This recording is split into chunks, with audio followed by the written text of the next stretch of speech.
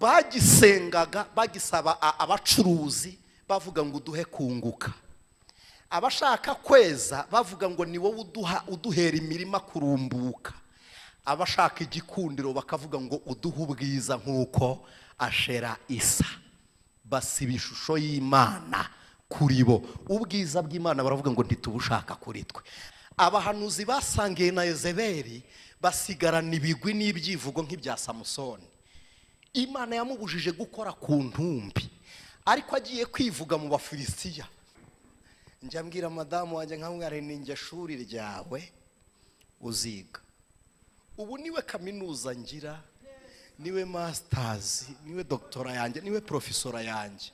Kandi uko amerera nanjye niko mubereye. Umuntu mukunda none mu gitondo ejo akaguhinduka. Tukimara kwimariya naramubwiye ntubu dusigaje ikindi kirori, kandi iyo umuntu ashyingiwe abasigaje gupfakara.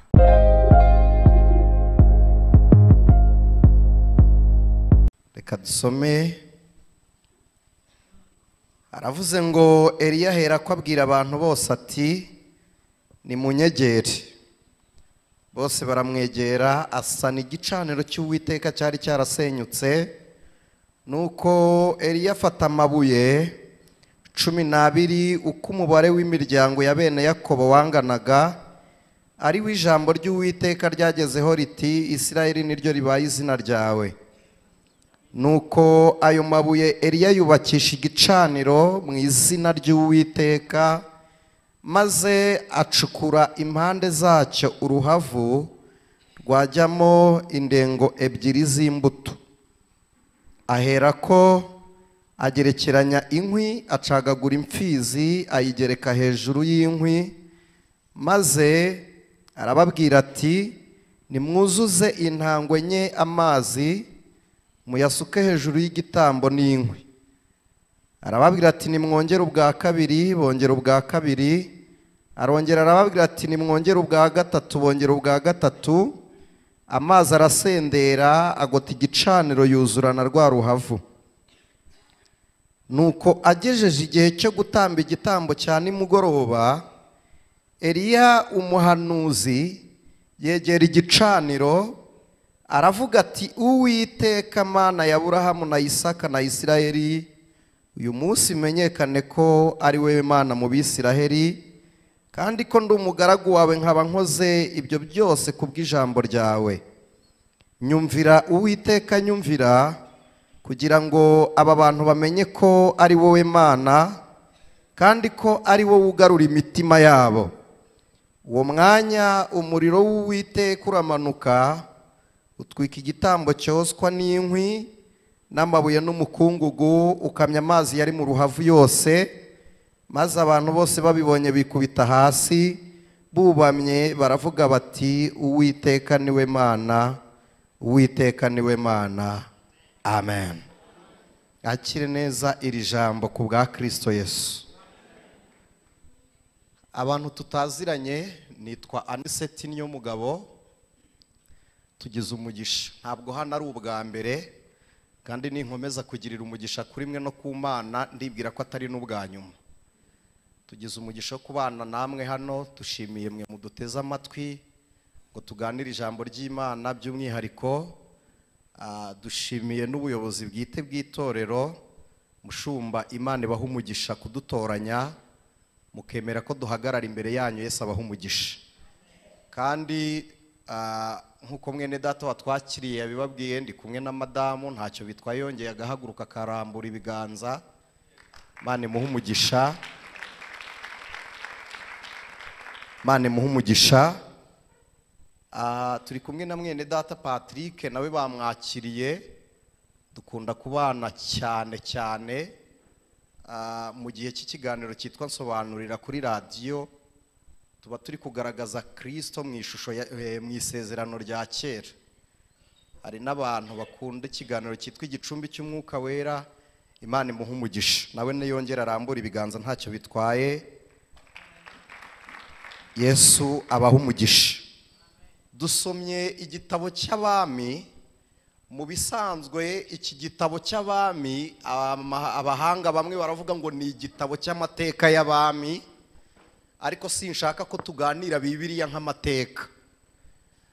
Ndagira ngo tuyiganire nk'ubuzima, kuko iki nicyo gitabo sinzi ntabwo ari murare, si ukugira ngo dutakatake burya ibyiza akeza karigura niko umunyarwanda avuga. Bibiliya nicyo gitabo usoma none umurongo utarahinduka, nta rupapuro bashyizemo, utanagarutse aho wari wanyuze, yewe hose nicyo gitabo usoma none ejo wagaruka ugasanga ni gishyashya. Nicyo gitabo cyavuze ibyabaye, kivuga ibiriho n'ibizaza, kandi kabiri nicyo gitabo umuntu ubabaye ashobora gusoma akishima. None ni nacyo gitabo umuntu utaravugana n'Imana na rimwe, utaranasenga na rimwe, asoma akumva imvugo y'Imana. Imana ishimwe. Rero twaba duhombye tugiye tugisoma nk'abantu bagishakamo amateka, kuko ibyabaye ku bakera nibyo tubyibuke tubyubakireho, ariko no muri iryo jambo dusomye tuhashaka ibiriho bya none kandi muri Kristo Yesu. Dusomye amateka y'umugabo witwa Eliya, ni umukozi w'Imana, abateologe bo bamwita umuhanuzi w'umuriro. Yakuranye n'Uwiteka, aba umugabo wagiye afata imyanzuro Imana ikayemera, kandi Imana ikeza imyanzuro ya Eliya kubera ubusabane yagiranaga n'Imana. Kuko iyo umuntu atindanye n'Imana mu bihe bye byo gusenga, bituma atekereza ku mutima w'Imana. Iyo umuntu atindanye n'Imana mu mwanya we wo kubaha Uwiteka, bituma akora icyo Imana igambiriye gukora atigeze ahanurirwa, akora icyo Imana ishaka ko gikorwa Imana itabimubwiye. Kubera iki? Bibiliya iravuga ngo nimuba muri njye, niko Kristo yavuze, amagambo yanjye akaba muri mwe, musabe icyo mushaka cyose. Kubera iki? Iyo turi muri Kristo Yesu turatekereza kandi tugasohoza ugushaka kw'Imana mu isi, kuko nicyo umukristo abereyeho mu isi. Iyo umukristo ari mu isi, ntabwo duhari ngo tubyare, ntituriho ngo dukore, ntabwo turi mu isi ngo twishimire aya masezerano Imana iduha ikayasohoza gutyo gusa. Turi no mu isi ngo tugaragaze ishusho yo gukiranuka kw'Imana, turi mu isi ngo tuba abahamya b'imirimo ya Data wa twese. Rero Eliya, uburyo bwe bwo kwegerana n'Imana bwarakuze busumba ibibazo n'ibigeragezo Eliya yari arimo, bumwibagiza kwisengera. Bibiliya itubwira Eliya iravuga ngo yari umusuhuke w'i Gileyadi yita Ishubi. Gileyadi ni iwabo na Yefuta. Abantu benshi Yefuta baramuzi, ajya ku rugamba agahigira Uwiteka akavuga uti nintabaruka amahoro, ikiri buze bwa mbere ndakigutambira. Hakaza umwana we w'umukobwa akamutamba. Yefuta mumuzi mutyo, Gileyadi yari se. Muribuka ko Yefuta bamuciye, asimpatinda aho ngaho. Uwo mudugudu wita Ishubi watewe n'inzara mu buryo bumwe, inzara y'umubiri isanga na Eliya arahari. Ariko Eliya nubwo atewe n'inzara y'umubiri akaba afite amakuba amugose, ni amakuba rusange, ariko umuntu we w'imbere, ubuzima bwo muri Eliya ntabwo bwari bushonje. Yari ashonje ibyo kurya byo gutunga umubiri, ariko ibyo kurya by'umwuka n'imbaraga z'umwuka muri we byari bimurimo. Umuntu we w'imbere yari akomeye kandi ahembutse, bituma ahunga inzara y'umubiri. Kwitwa gusuhuka. Gusuhuka abazi Ikinyarwanda ntabwo ari uguhunga gusa. Ko gusuhuka baravuga ngo ni uguhunga inzara, sibyo? Harimo ijambo muri uko gusuhuka bita gusuhuza umutima. Mu ntega amatwi, gusuhuka impamvu batabyita guhunga, iyo umuntu ahunze icyitwa ubuhungiro ni ukujya kure y'amakuba wahungaga, cyangwa se ikiguteye guhunga ukajyaho icyo uhunze kitari. Impamvu rero babyita gusuhuka, nta muntu upfa guhunga inzara kuko iba yarakugezemo. Impamvu babyita gusuhuka nuko wimukana ubuhunzi muri wowe, noneho no gusuhuza umutima utewe n'ibihe biri indani muri wowe ugasuhuka. Si Kinyarwanda cyumvikana, ariko nubwo asuhuje umutima kubw'ibyo kurya by'umubiri, iby'umwuka n'ubusabane bwe n'Imana byari biri furu, byari bihari, byari byuzuye kuri we ku rwego yegeraga Imana n'umubiri ntacyo wabonye, umwuka wo muri ukaganira n'Imana. Imana ishimwe. Uyu Eliya mu buryo bw'amateka muribuka Yesu ari ku musozi wa Elayono, yagiye gusenga ari kumwe n'abigishwa batatu. Muribuka ko Eliya yabonekeye Yesu ari Eliya nande? Munsubize. Asanti. Hari Eliya na Mose.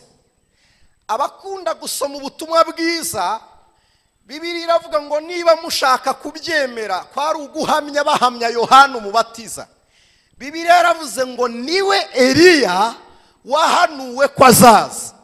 Ntabwo ari uko Yohana ari Eliya ngo Eliya yarapfuye aragaruka yongera kuvukira muri Yohana, ahubwo nuko Yohana ari we waruje kubijwi ry'ubuhanuzi rya nyuma mu bahanuzi batari Kristo, agapfundikira imvugo idaturutse mu kanwa ka Kristo mu bavugishwa, mu bahanuzi. Kuko Bibiliya iravuga ngo ibihe n'amategeko, ubuhanuzi n'amategeko bisohora mu gihe cya Yohana umubatiza.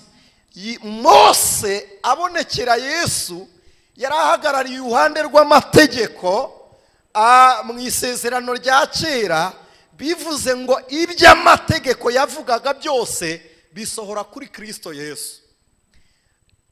Eliya azahagarariye ubuhanuzi, iby'Imana yavuze byose mu kanwa k'abahanuzi bisohora kuri Kristo Yesu. Ntabwo twamenye, ntituzi icyo Mose na Eliya baganirije Yesu. Petero yagize icyifuzo, yaravuze ngo Yesu mwigisha, turagusabye waretse tugaca ingando. Mu yandi magambo, isi ikeneye Eliya, amaze iminsi ataboneka, kandi ikeneye Mose. Mbibutse ko Mose niwe wenyine watwaye inkoni y'Imana, atwaza Imana inkoni. Byabaga ngombwa ko arambura inkoni agakora ibitangaza Imana itamubwiye ngo bikore. Yari yaramubwiye ngo jya muri Egiputa, nugerayo ndaguhindura nk'Imana mu maso ya Farawo. Yari Imana yitekerereza, uretse ko yajyaga asubizwa inyuma n'abagabo babanaga nawe, nk'uko mu isi tujya tugira ibigusha bya bigeragezo byo mu isi mushumba yatubwiye, byaba abakobwa b'i Yerusalemu bacaga intege umunyashura bamubwira ngo dore urirata kandi urirabura, ariko yarazi ubwiza bwe. Nubwo mumbonaho ububi, yarababwiye ngo hari igihe muzamenya uwo ndiwe. Mose nawe yajyaga komwa mu nkokora nabo babana, ariko yatwaje Uwiteka inkoni. Nimureba Joshua amaze gusimbura Mose, nta kintu na kimwe Joshua yari gukora batabanje isanduku imbere, ariko Mose yagendaga isanduku idahari. Mose yakoraga ibitangaza atabanje isanduku imbere. Kubera iki?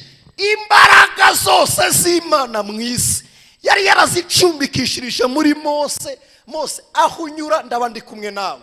Nimukurikirana amateka, Mose yaricaye ari kwandika ibi bitabo, yandika icyo Imana yari yavuganiye nawe ku musozi wa Sinayi, ko ntiyamuhaye amategeko gusa, yamubwiye no kuva kuva Imana itararema isi. Nicyo cyatumye Mose yandika igitabo cy'Itangiriro, akandika iby'Imana yakoze Mose adahari. Yari yabibwiwe n'Imana ku musozi wa Sinayi, ari kubyandika Abisiraheli bararambirwa, baravuga ngo turatashye, arabareka bataha batari kumwe na Mose. Nimukurikirana amateka, nicyo cyatumye bazenguruka bakajya bagarukaho aho batangiriye bakazenguruka bakahagorwa, bakoraga urugendo rudafite umuyobozi. Mu yandi magambo, Abisiraheli batari kumwe na Mose ntibari bushyike. Petero ngo abibona aravuga ngo uyu mugabo watwaje Imana inkoni, uyu mugabo wabonye Imana yandika, uyu mugabo wabanye n'Imana ikamuhamagara ikamukura kwa Yetiro ikamugarura, Yesu kuri umwami, Mose akaba umutegetsi, Eliya akaba umuhanuzi, kuba ubwami bwaba bwuzuye waretse tugaca ingando. Aho Petero ashaka aravuga ngo noneho hano nubwo hari mu isi y'umubiri ariko nakunze akantu yongereyeho, yaramubwiye ngo uci yawe niya Mose niya Eliya. Muzi Petero yari kuba mu ngando yande, yari kujya mu ya Kirisitu bazanye. Niyo mpamvu atavuze ngo nanjye unshiriremo ingando, ariko asabye ingando ku musozi wa Elayono. Kandi ba Mose nabo uko baje kureba Yesu, nimusoma amateka nibwo bwa mbere Mose yarakandagiye ku butaka bwa Isiraheli. Ko avuka ntiyavukiye muri Isiraheli, apfa yapfuye atarahagera. Farawo amwirukana yagarukiye Mediyani asubira muri Egiputa. Deja agarukanya Abisiraheli agarukira kuri Yorodani, n'ubundi ntiyashika muri Isiraheli. Ibyo nabyo ubwabyo kwarukururutsa umutima wa Mose mu gihe cyo gusohoza amasezerano n'amategeko. Bisobanuriye Mose ngo bwa bwoko wayoboraga ntabwo buri bwonyine. Haleluya! Uwo wari utwaje inkoni y'ubwami niwe ubahagazemo kugira ngo bibe igihamya. Hagarara mu bayobora, noneho nibakubona babona uje gukora romize bamenye ko umunyamategeko wa mbere yahuye n'uje kuba mu cyimbo cy'itegeko. Kuko Bibiliya ivuga iki? Iravuga ngo umushorera amategeko ni umushorera utugeza kuri Kristo Yesu. None Mose yarahagarariye uruhande rw'itegeko, hakaba na Eliya wahanuye. Shimiye Imana ko twumvisha imvugo yayo mu byanditswe byera. Muririmbyi yaravuze ngo nishimiye ko data wa twese yandikishije iby'urukundo rwe. Ibyari byarahanuwe. Eliya ntiyagarutse ababaye, ntabwo yaje ahunze inzara, yagarutse avuye ibwami aje kureba nyirabwo mu isi. Avuga ngo mwami, ibyo twavuze byose bisohora kuri wowe. Ahagarara ku musozi wa Elayono. Ntabwo nshaka gutindaho, reka nse nk'utaruka gato. Eliya nicyo cyatumye ahagarara mu izina ry'imiryango 12. Nimukurikirana mugasoma Bibiliya, niwe wabaye umuhanuzi aba n'umutambyi. Sibyo bashumba banjye? Niwe wabaye umuhanuzi atamba n'ibitambo. Tidusomye Bibiliya ko yatambiye Uwiteka igitambo. Nimukurikirana nta wundi muhanuzi wigeze uhanura ngo atambe n'ibitambo, ntabuhari. None uretse no gutamba ibitambo, yabaye n'umwubatsi w'igicaniro cy'Uwiteka. Ndagira ngo tuvuge ngo Uwiteka gusa niwe Mana. Uwiteka gusa, Uwiteka gusa. Eliya avuye itishubi Gileyadi ajya guhunga inzara, ntabwo yasuhuje umutima ngo ati Imana. Yavuye iwabo aza agendanye Imana, aza ari kumwe nayo. Ngo agere i Samariya, ntabwo nshaka gutinda ku mateka y'ahabo. Ahasanga umugabo umeze nk'abiyobagiza b'iki gihe, wababaje Imana agera ku rwego Imana imwima umujinya n'uburakari bwayo. Ngo abona ngo kuyibabaza ngo ntibihagije, aravuga ngo hari ikizira nzi nakora Uwiteka karakara. Ngo nukujya mu banyamahanga ngashaka umugore w'umunyamahanga kandi nkamuzanana n'ibigirwamana by'iwabo. Ngo abonye ko kurakaza Uwiteka ngo bidahagije, ngo azana Yezebeli. Imana ishimwe kubw'umukozi w'Imana. Asante. Ahabu abonye ibyo bidahagije aravuga ngo hari ikindi nakora nka kubabaza. Hari ibicaniro byabaga idani, hari ibicaniro byabaga inayoti, hari ibicaniro byabaga ibeteri. Ibyo reka mbikureho mashyira bazajya batambira ibigirwamana. Aravuga ngo ibigirwamana bijye bisengerwa kuri iyo misozi basengeragaho Imana. Aravuga ngo kandi ikindi ndazana n'umugore w'umunyamahanga azane n'imana ze ebyiri zitigeze zubakirwa mwa kino gihugu. Aho Imana yari ituye nyimure mpashyira ibindi bigirwamana. Azana Ezebeli, azana ikirwamana cyitwa Ashera, azana n'ikirwamana cyitwa Bayali. Bayali yari imana bikubitaga imbere bayibwira ngo tugiye ku rugamba uduha intsinzi. Ikaba imana basengaga bayisaba imvura. Ikaba n'imana basabaga ubutware abayobozi. Yari imana y'abami bakayikubita imbere bavuga ngo duhe gukomera. Bayali duhe gukomera. Barangije bazana na Ashera. Ashera cya kigirwamana kazi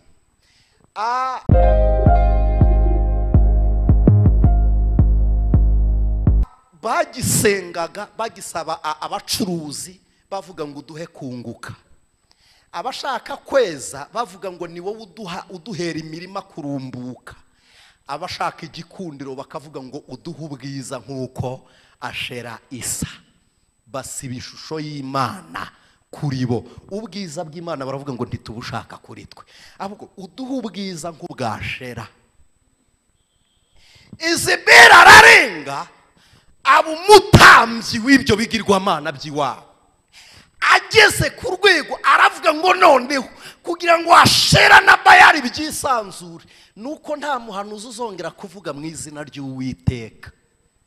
Umuhanuzi wese wavugaga ngo Uwiteka Imana ya Isiraheli iravuze, reka mufate muha akazi bwami. Arabarikirita arabasana batangira gukora barira ku meza ya Ezebeli. Atangira kubagaburira. Ezebeli atangira gutanga amafunguro. Abahanuzi basangiye na Ezebeli basigarana ibigwi n'ibyivugo nk'ibya Samusoni. Imana yamubujije gukora ku ntumbi, ariko agiye kwivuga mu Bafilisitiya yivuga ikivugo cy'uko yahakuye ubuki bwo mu ntumbi kandi atemerewe kubukoraho. Aravuga ngo mu muryi havuyemo uburyohe, mu munyembaraga havamwe ibyo kurya. Agera ku rwego ategana n'abibisakuzo. Arababwira ngo icyo ni mukica nzabaha imyambaro 30 yo gukuranwa. Samusoni kandi aragenda yica Abafilisitiya. Ashakisha umuntu wabambura imyambaro, mwibuke ko atemerewe gukora ku ntumbi. Aramubura yikorera ku ntumbi. Hari abantu muzi ngo Samusoni ngo yishwe no kumena ibanga. Ibanga cyari cyoroshye kuko umusatsi warongeye uramera. Ahubwo akora ku ntumbi yatakaje imbaraga. Ni nacyo cyatumye amena ibanga. Burya nta upfa kugwa atadandabiranye cyangwa atasitaye. Buri muntu agira kamutega kugira ngo yisange hasi. Imana igufasha utarahagera igukomerezaho.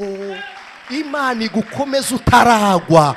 Hari abadandabirana bagera ku ntebe ya Ezebeli bakavuga ngo turi kurya. Ubuhanuzi bw'umwuka bwajya kuza bakavuga ngo turi kwa Ezebeli ntidukwiriye kuvuga iby'Imana izakora, bagaceceka. Benuwo ntiyemera umwuka w'Imana akorera no mu materaniro. Ariko hari ikintu nabonye, iyo umuntu abujije umwuka gukora cyangwa akabuza umuhanuzi kuvuga mu izina ry'umwuka, ntabwo aba abujije umwuka burya gukora. No, bamwe umwuka yari gukoreramo acecekera muri bo kugira ngo Imana iduhere amahoro muri bamwe barwanya umwuka. Umwuka agacecekera muri twe. Noneho akaba umwuka w'impinduka mu mirimo yari budukoresha. Niba Imana ikubwiye ngo genda ubabwire ngo ejo ntibazagera ibunyanaka, bakubuza kubihanura ngo ejo ntibazajyeyo, umwuka w'Imana akaba umubura ukubuza kujyayo umuhanuzi atabivuze. Noneho tugaturiza mu badashaka ko umwuka w'Imana avuga. Ariko kandi umwuka akagaragaza impinduka muri twebwe. Bimwe yari kuvuga akabikorera muri twe tutarabyumvije, tukanesha Imana itavuze ariko yakoranye natwe. bene abo baba bagira ngo umwuka bawucecekesheje, ariko ntibishoboka. Ikintu gituma Imana ibemerera ni kimwe, ni ukugira ngo ibashyirireho intebe y'urubanza. Ku munsi w'urubanza rwayo bazahagarare babwira ngo mwarancecekesheje, ariko kandi icyo ishaka gusohoza iba yagisohoje. Niyo byagenda biti, Esaya ngo yajyaga ajya guhanura hejuru y'agasanga y'umwuka wawuziye, yajya kuvuga, kandi ni umwanditsi w'ibwami, yakandika imigabo n'imigambi y'ibwami, akabona nubwo ari kwandikira ubwami, akabona hari ubundi bwami bugiye kuza. Noneho akaba cyane mwiyerekwa ry'ubwami buzaza kuruta iyerekwa ry'ubwami buriho, ariko akavuga uti ndimo ndamureba, nubwo atari uwo ariko ndamwitegereza. Yamureba agashaka kumubwira umwami wimye ingoma uganje uwo munsi. Esaya bikanga ngo ariko igihe Uziya yatangiye, Esaya ngo yararebye abona intebe. Ndifurije ubuhanuzi nk'ubwa Esaya. Ntabwo yabonye inyatsi, si amahembe ateze munsi y'urugo, ntabwo ari abanzi, ntabwo ari abagambanyi, utwo turi very cheap. We yararebye abona intebe y'Imana. Haleluya! Ntabwo yigeze areba ngo barakurwanya, yarabizi. Kandi Imana ntiyamuhishuriye ngo bazakwicira mu ishyamba rya Palestina. No! Yaramubwiye ngo reba. Arebye abona intebe y'umwami Imana. Imana ibahishurire bene data, ibahiyerekwa riruta yandi, ibaha ibirenze iby'abisi bashaka, ibirenze ibyo mushaka kumva. Imana ibibahishurire. Haleluya! Peya sonima erehori abonemandia. Imana iguhishurire urebe ku ntebe yayo. Imana ikwiyereke, Imana ikwibwire, Imana ikwisobanurire urebe ku ntebe y'Uwiteka.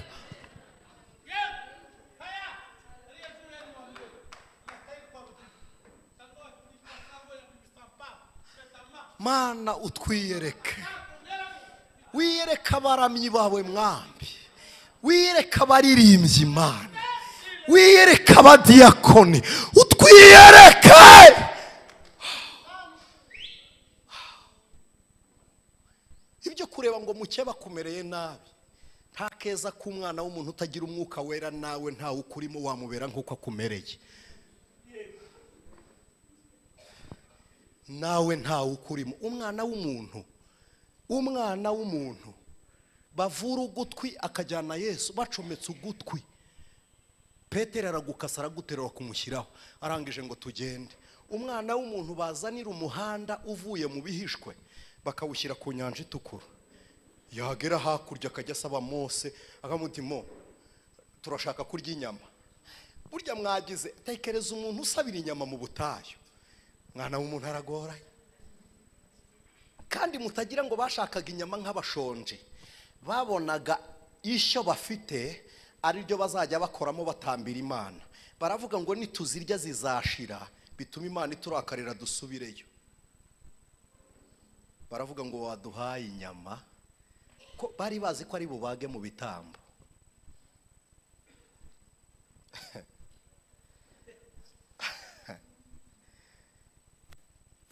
Umwana w'umuntu aragoye. Umuntu, Bibiliya iravuga ngo umubyeyi yabasha kwibagirwa umwana yabyaye, ariko yo ntishobora.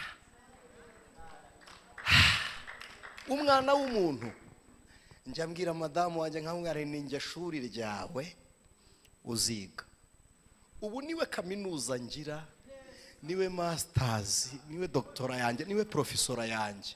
Kandi uko amerera nanjye niko mubereye. Umuntu mukunda none mu gitondo, ejo akaguhinduka. Tukimara kwimariya naramubwiye ntubu dusigaje ikindi kirori. Kandi iyo umuntu ashyingiwe aba asigaje gupfakara. None naramubwiye nibiba ntuzatuka Imana. Tumaze kubyara namwe ntidufite ibindi bibiri, kuzahamba abo tubyaye cyangwa tukabashyingira. Ibyo nibiba ntituzatuka Imana. reka mbabwire inshuti umwana w'umuntu avuka yambaye ubusa, nta ryinyo, ururimi rugobwe, amaso atabona, amatwi atumva, amaguru adafata, amaboko adakora, amaguru adashinga, amaboko adafata. Niyo umuntu ashaje abarungurukira mu madirishya barahuma, niko Salomo yavuze. Intwari zirunama ibitugu, yemwe amajwi y'ingasire ntiyongera kuvuga, abasyi bararorera, amenya aranga. Yaravuze ngo akagozi k'ifeza gacikira ku iriba, urwabyo rukamenekeraho. Umwana w'umuntu, yewe data we, uraryama ukarota igihugu kikwirukankana, ntimunganye ibiro, ntimunganye ubutware. Umuntu afite ibintu bimucogoza.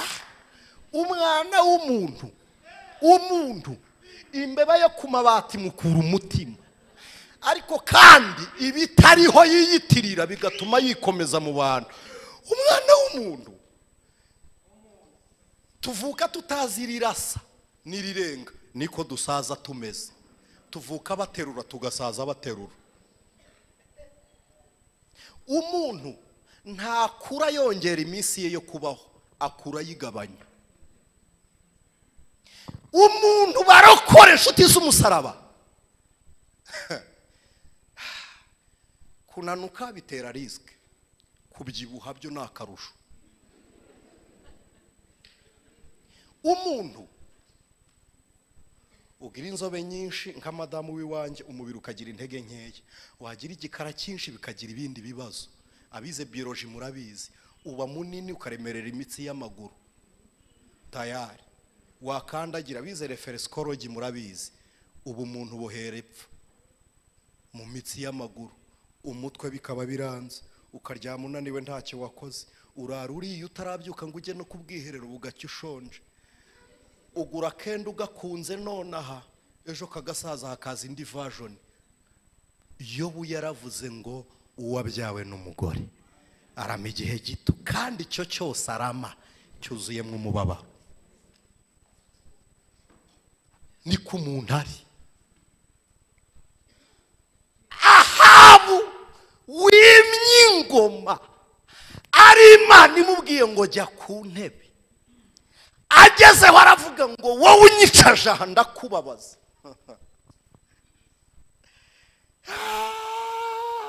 Muntunga ibiganza Imana izandinde kugwa i Kigali, ni kuko icyangugu naraharuhiye. Tekereza uburyo naruhiye icyangugu, nkabura ibyo kurya n'umwambaro. Umumama umwe antwerera amafaranga 500, anguriza 1000, ngura ipantaro y'500. Nagiye ku butayu bw'amazi, nkamuriyo nari iyo ndayanika kugira ngo nze kukambara gafite umucyo twafuriragaho, maze kugakamura njya mu mazi. Navuye mu mazi umuvu wagatembanye. None mere nk'Ahabu uwahagurukijwe icyo, nitugera aha tuyituke bakundwa. Twebwe ntabwo turi mu cyimbo cya ba Pawulo, no, ntabwo dusimbura Yeremiya na ba Yesaya, turi mu cyimbo cya Kristo Yesu.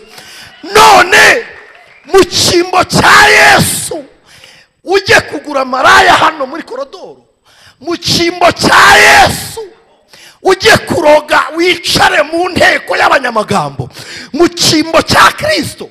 Ntabwo wowe uri umutware mu bwami bwo kwaso, haraciriritse uzapfa baguhambe.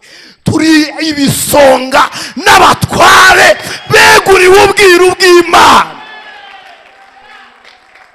Haleluya!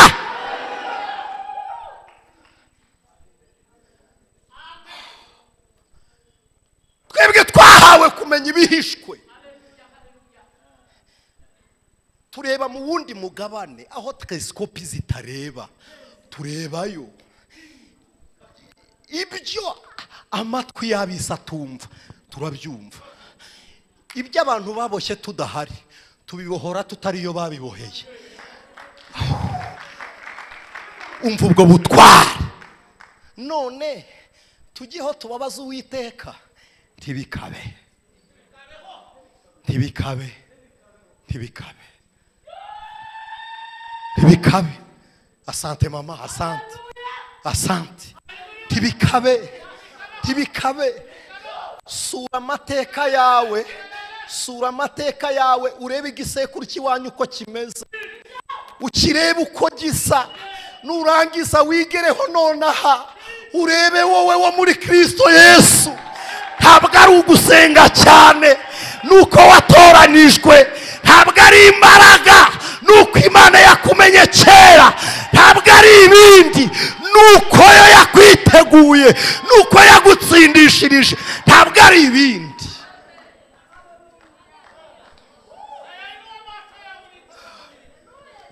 Ntabwo ari ibindi. None tugiyeho abari bwo tubabaza Imana. Abuduru Karimu sinigeze ndota mpagaze n'imbere y'abantu ndi kubabwira ngo Yesu ni umwami. Ntabyo narose. Iby'inzozi zanjye zitagezeho Kristo yabingejejemo. None tugiyeho turakaza Imana. Ntibikabe. Ntibikabe. Ntibikabe. Ntibikabe. Ntibikabe. Bene data, mwebwe iyo muri kuramya Imana iburi cyuho Satani yateje mu ijuru ikavuga ngo ababazi by'icyuho. Iyo muramya mutumijwe ry'abakerubi ricecekera imbere y'Imana, Imana ikumva indirimbo ziri mubera bo mwisi.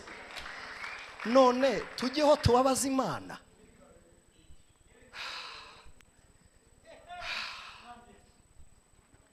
Paulo yaravuze ngo niba no kurya inyama bigusha mugenzi wawe uzihorere, wowe uzazihorere, wowe uzazireke.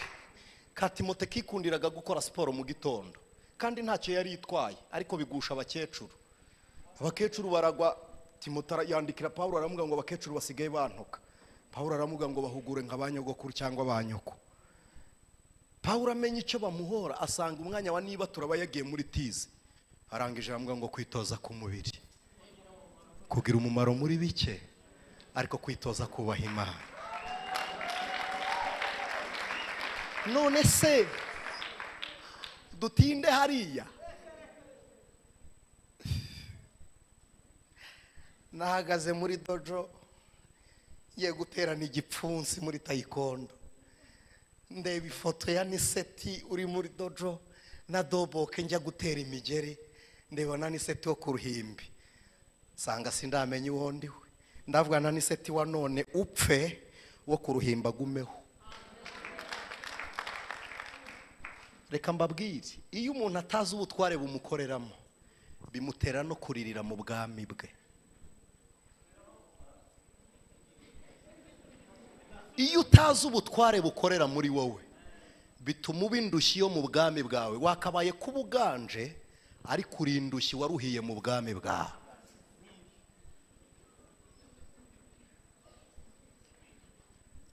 Iyo umuntu atazi icyo afite ntamenye icyo arinda. Niyo utazi icyo ushaka ufata ibibonetse byose.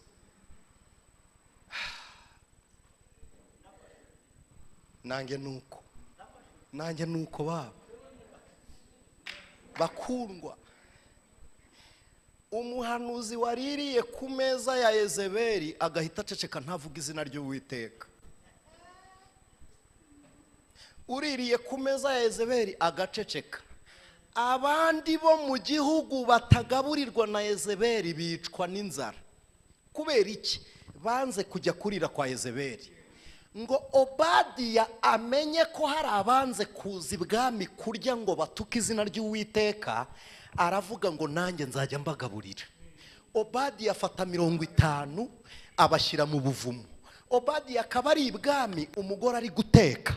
Yasoza akazi k'ibwami kuko ari we wari wemerewe gutraverisa muri ayo matware, agafata ingamiya cyangwa ifrasi agashiraho ingemu akajya mu buvumo, akabwira abahanuzi ngo nubwo muri mu ndake mutakivuga ariko ntimwavuza amahomvu.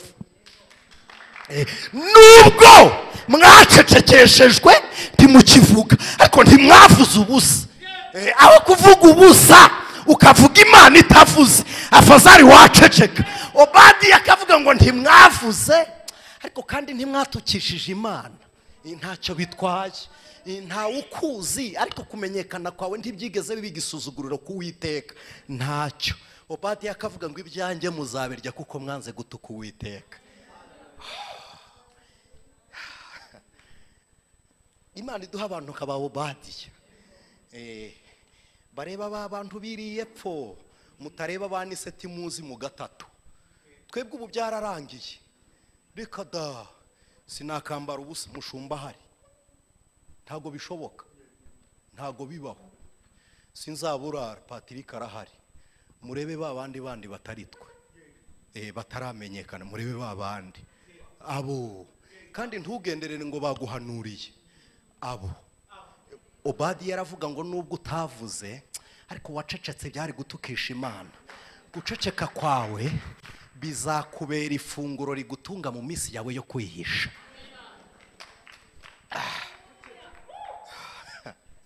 Salomo yaravuze ngo injiji icecetse bayifata nk'umuhanga.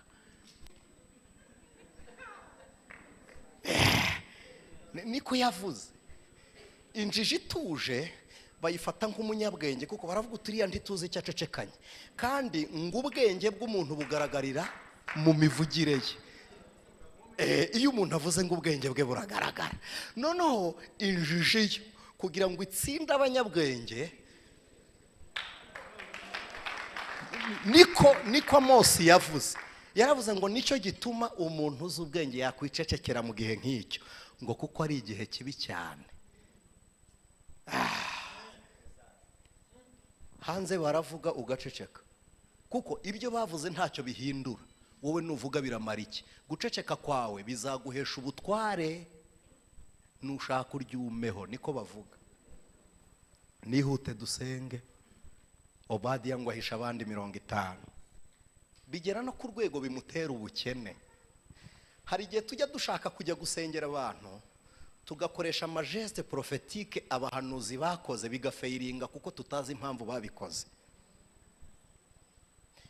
Ntabwo dukwiriye gusenga mbere yo gusenga, dukwiriye gusenga mbere yo gusenga na nyuma yo gusenga tukongera tugasenga. Tukwiriye kujya gusengera umuntu utarasenga, tukwiriye no kubwiriza utarasenga, kugira ngo twigishe Imana ikorane natwe. Nuko dusenga igihe kiruta icyo tuvugamo, nuko dusoma Bibiliya igihe kiruta icyo tuyibwirizamo. Hari igihe tujya ku bantu ndasenze umupfakazi utuvuta twaraje, by the way utuvuta twari tubitse mu gihe cy'inzara Obadiya yatunzemwe abahanuzi. Abana muribuka utwana tubiri tw'uduhungu bafashe bugwate, umupfakazi akajya kubwira Elisa ngo umugaragu wawe yari umukozi w'Imana. N'utwana twa Obadiya, harimo na Kayona, nawe yari mwene Obadiya, abaza amateka. None ugiye kujya kwiruka ngo ibi ndabyinjiza, kugira ngo umugisha uboneke nuko tuwukorera, kugira ngo musenye ibicaniro by'imiryango, ibigirwamana by'imiryango, nuko mwubakira Uwiteka. Singaha hondi buri kintu kigira ihame ryacyo. Kimureba nk'iyo turi kubaka urusengero, tubikora mugira ngo muri kubaka urwo muzicaramo gusa, muba muri gusiba n'amateka y'ibindi bicaniro byubakiwe iwanyu.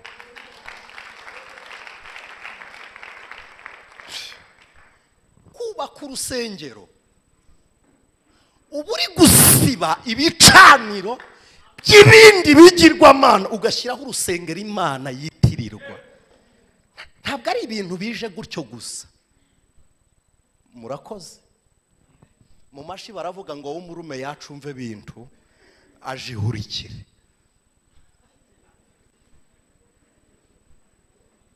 Ngo babagabo 50 abandi 50, inzara ibakubiranyije. Eliya ngo arareba abona nta muntu uherutse guhagarara ngo azibe icyuho cy'Uwiteka. Inzara yaje ahunze inzara, ariko ageze ibwami ajya ku gicaniro cy'abahanuzi arababura. Agira inayoti abura icyumba cy'abahanuzi, agera i Dani abura igicaniro cy'Uwiteka. Haravuga ngo byagenze biti. Areba abasenga asanga bikubita imbere ya Bayali bavuga ngo niwe Mana ituneshereza intambara. Eliya aravuga ngo kera twagize inzara y'umubiri, none niyo umwuka iraduteye. Eliya aravuga ngo Uwiteka we, nge sindi bujye mu buvumo, ntabwo njyayo. Hari imbaraga zikorera mu batinyuka gukorera ku mugaragaro. Bene izo mbaraga ziba uburinzi, ziba ubutware. Gideyoni ntiyigeze afata ibuye ngo ari kubita umumediyani, ntiyanabavugirije induru. Gufata umuhini gusa akazamuka hejuru, yawukubitamo Imana iravuga ngo utinyutse guhura ingano abandi bari mu mwobo, wowe wa munyembaraga we. Si umunyembaraga ukuruye n'ugutwi basi, ni umunyembaraga wihuriye ingano zo kurya. Ariko kuko agiye kumugaragara abandi bari mu buvumo, byatumye Imana ivuga ngo ndakurindira habona kuko ariho waje. None nguhe n'intsinzi yahagaragara kuko niho wakoreye.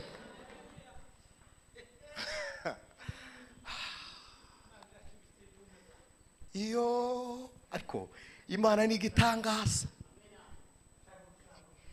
Eliya aryamye gusinzira biranga, aravuga ngo Uwite sinatora gatotsi, icyubahiro cyawe kiri kugurwa ubusa bwo kumeza yo kwa Yezebeli. Aravuga ngo ntabwo bishoboka.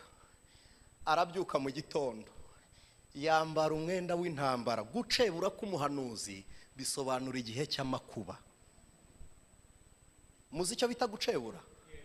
Guhina umukenyero, ugashyiramo umushumi ufashe, aragacebura karamanuka. Arangije afata umwitero awuzinga nk'ugiye kuwurwanisha. Ntabwo yawufashe ngo awitere, yarawuhinnye. Arangije awumanurira ku gatuza nk'umushumi.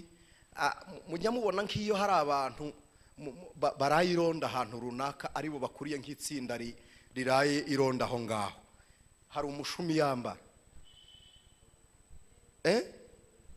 Oya sinzi urwo rurimi. Asante. Noneho ubwo buryo bushaka gushushanya iki? Eliya nawe yambaye nk'umuntu uhagarariye afata umushumi, umwitera ukora nk'umushumi, arambara, aravuga ngo ngiye ibwami. Afata umwanzuro, amaze gufata umwanzuro asa nawo, asa n'umwanzuro afashe. Ageze mu marembo y'ibwami aravuga ngo ndashaka umwami. Bamubaze randevu asanga ntayo yigeze asaba. Umwami arakuzi se simuzi. Ukuriye abarinzi b'ibwami baranguti hari umugabo uri hano, waba umuzi? Ntago muzi. Bamubwire ngo ivuge, aravuga uti njyewe igisekuru cyanjye ntikizwe, ndi umusuhuke w'Igaliyadi yita Ishube, nahunze inzara. None Eliya uje gufunguza ibwami, uje gukora iki? Aravuga uti nge narebye nsanga ibwami hari umuhimbo uri guterwa no kwimura Imana. Imana yacu yaratuje mugira ngo ntirwana, none nge narinje kubabwira amakuba yayo.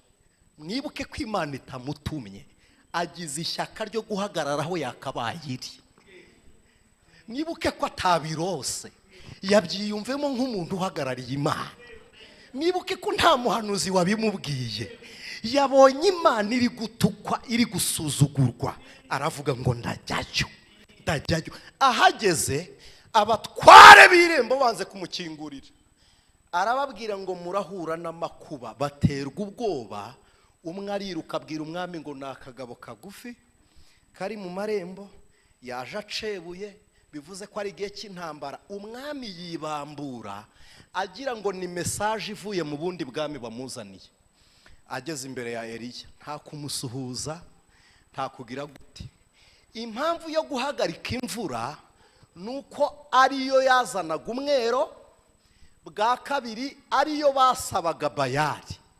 Aravuga ngo nimpera mu bushobozi bw'Imana zanyu, muramenya ko izo mwakoreye atari zo zari zikwiriye gukorerwa.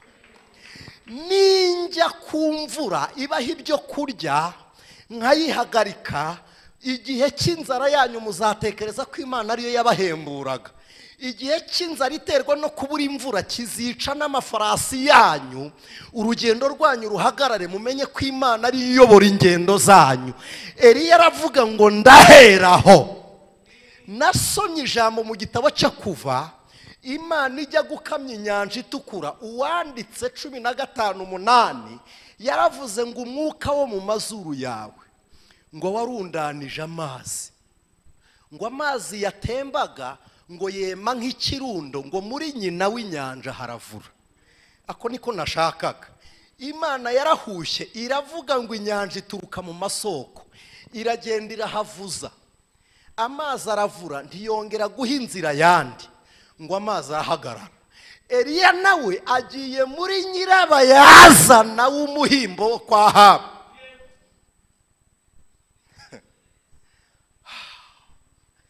Agiye mu nkomoko iri gutuma agasuzuguro basuzugura Imana kagaragara. Aravuga ngo Bayari ndagufungira ibyawe. Aravuga ngo imvura ndayihagaritse, ariko nkunda Imana. Nkunda Imana bavandimwe, nkunda Imana we. Ntiyigeze ibikora Eliya atagiyeyo, ariko ibisohoje ahari. Nibyo Yesu yavuze ngo hari ibyo muzakora ntakoze. Ntabwo Imana yananiwe gukora, yabuze abikorana nabo.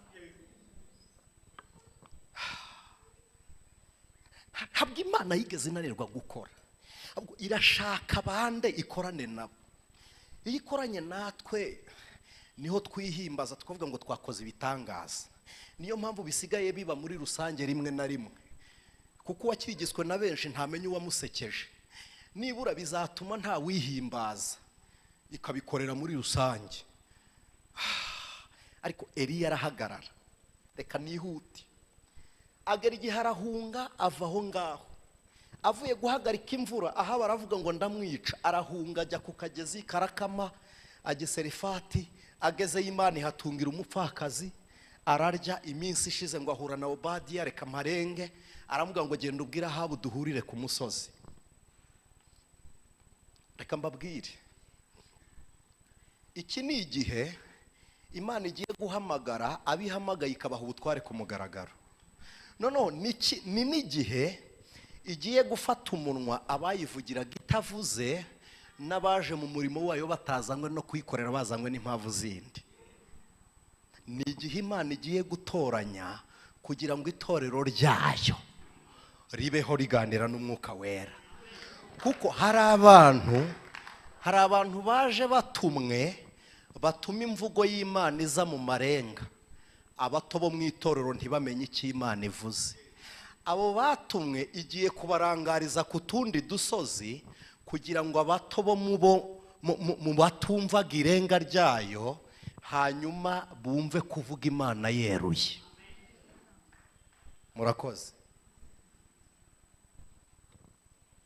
Eliya abwira Ahabu, abwira Obadiya ngo mubwire duhurire i Karumeli, kandi azane n'abahanuzi be ba Bayari n'abashera. Eliya aramubwira ngo ntubacemo, ndabaza umubare ni 850, bose muzamukane. Ezeberi ngo yumve intego n'agapingane Eliya yashyizeho. Ezeberi aravuga ngo Imana ya data nta munsi yatsinze ya Isiraheli, sinjyayo ashuka abagaragu. Muzaperereze Ezeberi ntiyigeze ajyayo. Yabwiye abahanuzi ngo nimugende muraza kumbwira inkuru, ko ariyo watambaga abujijwe n'iki kujyayo, yanze ko zimukorera ku karubanda. Aravuga uti mwijyaneyo. Erega barabizi ko zidakora, ahubwo igisigaye nimwe ngo duhinyure izo mana zidakora, kuko ishobora byose turayizi. Imana ishimwe, Imana ishimwe. Eliya ngo bamugera imbere, aravuga abwira abantu ngo muzageza ryari? Guhera mu rungabangabo. Aravuga ngo niba Imana ya Isiraheli ariyo Mana, n'abariyo mukorera, ariko niba atari Imana yanyu nimuyihorere. Eliya arangije abwira abahanuzi ba Bayari n'abashira ngo nimwihuze, hanyuma mutambire iyo Mana yanyu, muhitambire ibitambo. Eliya arabareka bubaka igicaniro cya Bayari, vuga ngo ku karubanda. Nkunda Imana, inkoni ya Mose, inzoka ya Mose, ibyimba ari uko itoraguye izo kwa Farawo. Utagira ngo yacecetse bakuvuga, ari uko kuvuga byayinanira. Yarindiriye ngo babanze bayavuge n'uwo mwibanga yavuge, kuko niyafatira rimwe hari uzakuvuga nyuma y'abandi, ariko iragira ngo nawe aze. iragira ngo aze. Iyi inkoni ya Mose izitoragura hari isigaye, hajyaga kuba ikibazo nyuma y'uko iya Mose izitora hari kuzindi kazengereza Abisiraheli, ariko yategereje n'umupfumu wa nyuma. Eliya aravuga ngo nimubanze mutambire Imana, bubaka ibicaniro bya Bayali ku musozi wa Karumeli. Eliya arahagarara aritarura aravuga ngo nimutambe, arirengagiza, basenga akirengagiza. Iyo mvuze ibi hari ibintu nibuka. Hari abantu bagiye batuvuma, we vuga ngo batambye mbere, batambaga mbere i Karumeli. Hari abantu bari bazi ko ntacyo tuzimarira, bavuze mbere Eliya yitaruye. Hari umuntu kwitegera akaguha iminsi akayibarira ku ntoki, kandi yari kukubarira nawe niyo azaba agendamo, akakubarira iyabamo. Ngo baratamba, Imana yabo iraceceka nihute. Ngo bigeze igihe cyo gutamba, Imana yabo inaniwe, arabegera aravuga ngo hari ikindi musigaje? Baravuga ngo ntacyo. Hari ikindi mwumva musigaje? Nta gihari. Reka mbabaze, igihe mwikangiye urupfu rubahe kutarapfa, igihe mwikangiye abarozi byagenze bite ko bataraguhitana? Barahari barakora, ariko imbaraga zabo warazinaniye. Ntugakangwe na parohoni ukwereka ibihanga byabo yiciye mu nzira, wowe ari kwereka igihanga uri muzima. Nta gihanga cyawe bari kukwereka, ari kukwereka ibyo byabo yahitanye. Mubwire ngo bo barapfuye ariko ndahari. Imana ishimwe. Eliya arabegera afata igicaniro cya Bayali, ndashoje. Ajya ku gicaniro cya Bayali aragisenya.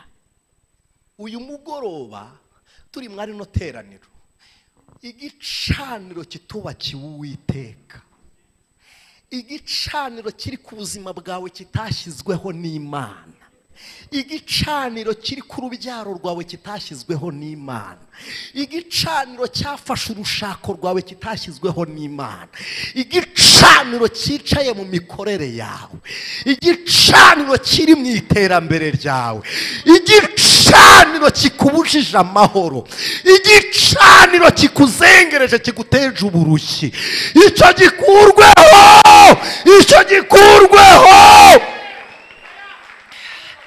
icyo gicaniro gisenyuke, icyo gicaniro gisenyuke. Igicaniro cy'amateka mabi yisubiramo, icyo gisenyuke. Igicaniro cy'inzozi mbi zigaruka buri kanya, icyo gisenyuke. Ariko waranguruye ukavuga ngo icyo gisenyuke. Igicaniro cyo gukenyuka gisenyuke, gicaniro cyo gukenyuka gisenyuke, gicaniro cy'ibirwara bya hato na hato gisenyuke.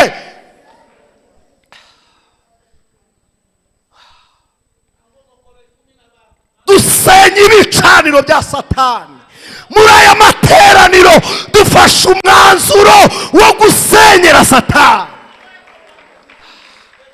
Ubuzima bwawe buhabwa igicaniro gishya, ubuzima bwawe buhabwa igicaniro gishya, imibereho yawe yahabwa igicaniro gishya. Eliya asenya igicaniro, aravuga ngo kugira ngo igicaniro cy'Imana cyubakwe nuko asenyera Bayali, nuko asenyera Ashera. Amaze gusenya yubaka igicaniro cy'Uwiteka. Imana iguha igicaniro cyayo, Imana iguha igicaniro cyayo, Imana iguha aho konsereza imibavu, aho kuvugira ikakumva, aho gutabariza igatabara, aho kugenda ugaragara, aho gukorera wunguka, aho kubyarira ukarera ugacutsa, aho kubakira rugakomera. Imana iguha igicaniro cyayo, Imana iguha igicaniro gishya cyubatswe n'ukuboko k'Uwiteka. Ngo asoze kubaka igicaniro cy'Imana, yegera ku ruhande ategereza isaha yo gutamba igitambo cyane mugoroba. Ngo isaha igeze, abwira abavomye ngo nimugende muzana amazi. Bavoma intango eshatu, inshuro zingahe? Enye. gatatu gukuba kane ni 12. Bivuze ngo buri ntango yose ni y'umuryango wa Isiraheli. Afata n'amabuye ayegurira ku gicaniro, aravuga ngo umuryango wa Dani ndawubatse. Imana ibyutse imiryango yanyu, Imana yongera ibabyutse. Buri buye ryose arishinga mu izina ry'umuryango waho. Uyu mugoroba tubyukije imiryango yaguye. Uyu mugoroba ibuye ry'urubyiruko ryongere ryubakwe, ibuye ry'ababyeyi ryongere ryubakwe, ibuye ry'abagabo ryubakwe, ibuye ry'ingo ryongere ryubakwe, urufatiro rw'imikorere rwongere rwubakwe, urufatiro rw'ihumure n'amahoro rwongere rwubakwe. Ngo yubaka ku gicaniro, amaze kubaka ngo buri buye arisukira intango y'amazi. Bisobanukiye ngo uhembukiye ku gicaniro cy'Uwiteka kandi ku mugaragaro. Mani gushyirira igicaniro cyo guhembuka kugira ngo ikumare inyota n'umwuma, iguhemburire ku mugaragaro kandi guhemburiraho Satani yari yarakugwishirije umwuma. Asoje ngo ahamagara Imana, ntabwo byaruhije. Umuriro w'Uwiteka uramanuka utwika igitambo. Uravuga ngo iki gitambo ndacyemeye, uravuga ngo iki gicaniro ndacyemeye. Sengesho ryawe ryumvwe, igitambo cyawe kigere ku Uwiteka. Asoje gutamba, umuriro uramanuka. Imana ishimwe. Reka dusenge. Abahanuzi ba Bayali bikubita hasi, baravuga ngo Uwiteka gusa. Impamvu bavuze ngo Uwiteka nuko hari indi Mana bari barakurikiye. Imana yawe ikora ibituma n'abanzi bayo bahindukira, ikora ibituma n'abatayemeraga bahindukira. Imana ihabwe icyubahiro, Imana ihabwe icyubahiro, Imana ihabwe icyubahiro.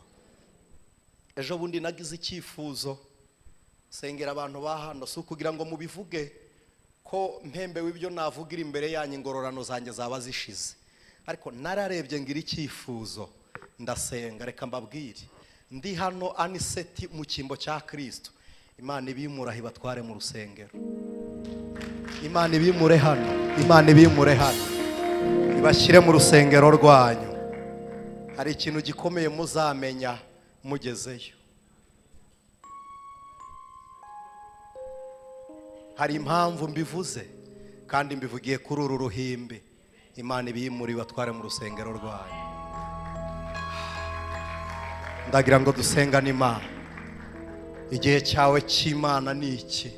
Nicyo gihe cyo gukorana nawe n'Uwiteka. Egera hejuru dusenge, egera hejuru dusenge, egera hejuru dusenge.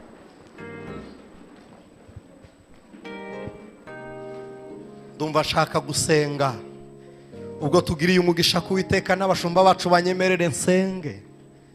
Ndumva shaka gusenga. Kuri piano ukoreho gatoya, ntubure gukoraho, ukoreho gatoya, no mwijwi dusenge gato. Usenge, nta muntu utarasa, nta muntu utarasa. Mureke mbabwire, umuntu wese ahawe umwambi yarasa, ariko buri wese warasa siko yamasha. Ndagira ngo ntiturase nk'abarasa gusa, ahubwo turase nk'abamasha. Ni igiki kiri ku mutima wawe ushaka ko Imana ivuga? Ni igiki ushaka ko Imana ikora? Wisenga nk'usenga gusa, senga nk'ushaka impinduka zo gusenga. Wivuga nk'uzi kuvuga gusa, vuga nk'uzi icyo uri kuvuga. Senga nk'uzi icyo uri gusengera. Uhereye kera kose Mana, uri ubuturo bwacu. Twebwe twabuze inzira nyamara turi abagenzi. Twari turuhiye hatari inzira kandi tuzi ko tugenda. Twavunikaga tuzerera mu bihanamanga. Twari dutatanye turi intama zazimiye zitagira umungeri. Ariko uratwibuka, uratwibuka, uratwibuka. Mwene data mbonye Israeli yararirimbye, aravuga ngo ushingura amacumu mu bibanza byacu turubaka. None uyu mwanya turagusabye, turagusabye, amaboko yawe ntaracogora, aracyakora. Ubutware bwawe ntiburananirwa, buracyakora.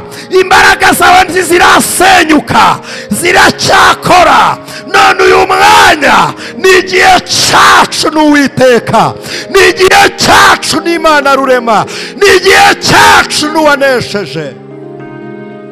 Ujye uvugana n'urupfu rugahunga rukaba ubuzima. iyo uvuganye n'ubukene burahunga, imikorere ikaboneka. iyo uvuganye n'isi igire kurabo ya mise, wari upfuye akazuka, ni wowe wihariye, ni wowe ushobora byose. turi hano tugusabye igicaniro gishya, tugusabye amaboko mashya, tugusabye amashimwe mashya, tugusabye impinduka nshya, tugusabye imikoranire nawe mishya, kugira ngo uyu mugoroba bimenyekane kwa Yezebeli, bimenyekane kwa Ahabu, bimenyekane mu bahanuzi ba Bayali ko ari wowe witeka, ko ari wowe Mana.